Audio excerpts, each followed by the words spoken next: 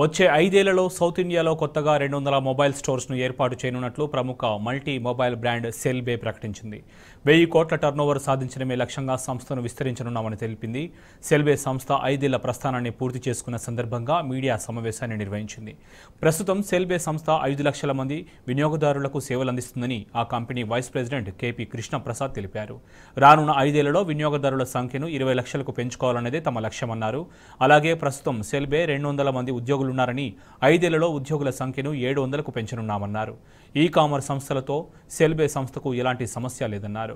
గత కొంతకాలంగా market trend గమనిస్తే పెద్ద ఆన్లైన్ ఈ-కామర్స్ సంస్థలు కూడా ఆఫ్లైన్ బాట పట్టాయని కేపీ కృష్ణప్రసాద్ గుర్తు చేశారు. అందుకు ఫ్లిప్కార్ట్, జియో సంస్థలే ఉదాహరణలన్నారు.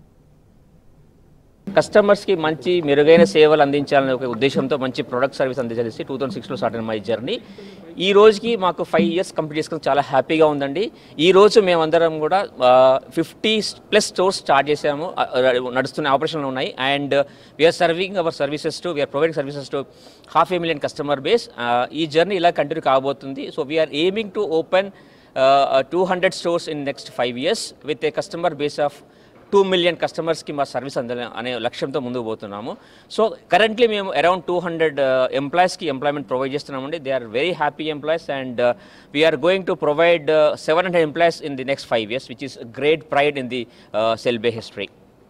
Okay, and aiming a 1,000 crore turnover in the next 5 years. That is going to be a big benchmark for the company. We are aiming for touching the magic number of 1,000 crores by next 5 years. Yeah, it's a crisis for the whole world, but I can proudly say we being a startup company చాలా ఎఫిషియెంట్గా handle చేసామండి మేము.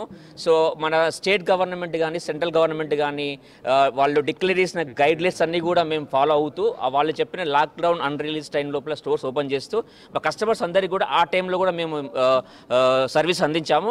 E commerce companies వస్తున్నాయి, దీని ద్వారా offline retail కంపెనీస్కి ఏమైనా problem అవుతుందా అనే అపోహ చాలా ఉందండి.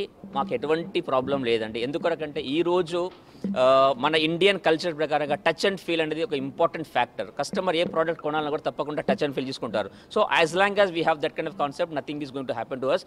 జియంట్స్ లైక్ రిలయన్స్ జియో లేదా ఫ్లిప్కార్ట్ లాంటి పెద్ద companies though they are into online, now they are expanding there wings into offline also. It is a very clear indication that offline industry is going to cherish, so Cellbay is going to grow.